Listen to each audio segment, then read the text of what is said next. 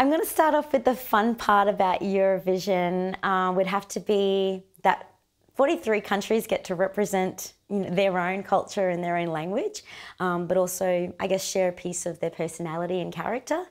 And I think the most difficult thing is about Eurovision would have to be competitive. I don't really know how to be competitive, but all I know is that, I love to get up on stage and sing and hopefully just, share the love of the song and just get to meet the other artists and get to know them a lot more whilst being in the environment.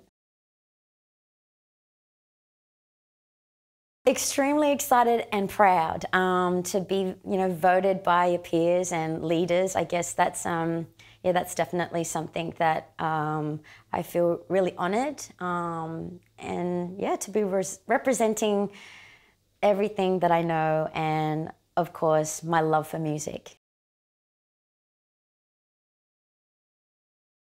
I have done quite a few competitions over the years or decade that I've been into music, but it has helped a lot in terms of finding and experimenting within music. But this is a whole nother scale. Eurovision is a whole nother level for me. I've watched it ever since I was a little girl, and so this is a definite childhood dream come true.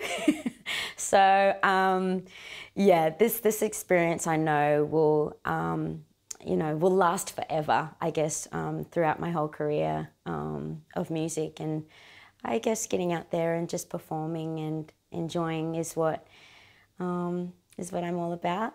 Yeah. I have had the chance to view some of the other contestants' music videos as well as their songs. I got to see Israel's entrance. I think Neda is her name, I believe, and her song just feels really strong and brave and really confident. And I like that in a song. I like to be able to feel like, I can just swing my hair around and swing my body around and be free. And I really feel that's a big competitor. I really love that song. Waka, waka. This adds a lot of pressure. Hearing that I'm a high competitor is, I guess, puts my mind space, my mentality and my physicality in a bit of a shock. But it makes me very confident. I feel really extra excited that Australia is being, warmly welcomed, and the fact that we are competing is a whole nother level. So thanks to all the countries and all the community around the world for having us.